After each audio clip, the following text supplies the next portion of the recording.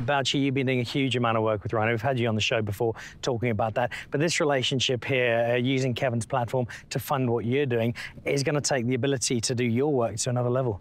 It is, Dan, and you know, the one thing that you do find you get in this whole sort of war on rhinos and war on wildlife in general is fatigue.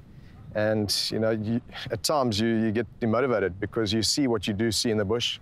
You come across carcasses, and it's not a nice thing to see, and you feel really down when you do come across that. And you know, for KP to come into this whole setup, and you know, to just add a different sort of energy and a different light onto it has been fantastic. Not only for the Boucher legacy, but also for myself. You know, you need new guys coming in all the time and adding more value to the whole system and reigniting the whole flame and spark. And I think that, you know, the event that they've put on here, it certainly has reignited my sort of spark to go out there and try and do as much as we can to try to stem the flow of rhino poaching.